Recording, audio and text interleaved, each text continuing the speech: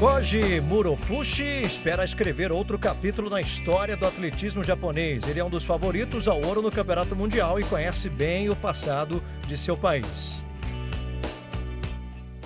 I went to track events to see my father competing. My father was also the hammer thrower and my mother was a javelin thrower. I made decision to throw hammer seriously from 15.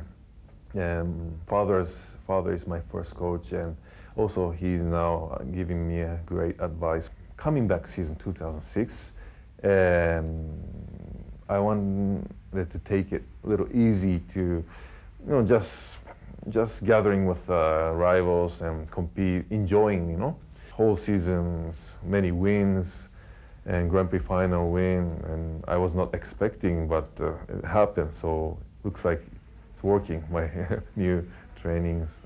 Low gravity is important.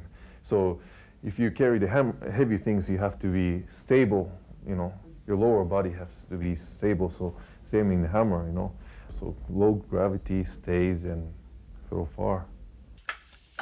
If you be a winner, that's a great.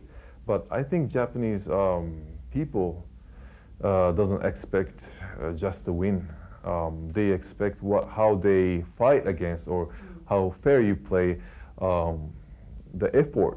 They see more effort. So what I can do is do my best to show up into the, in the stage.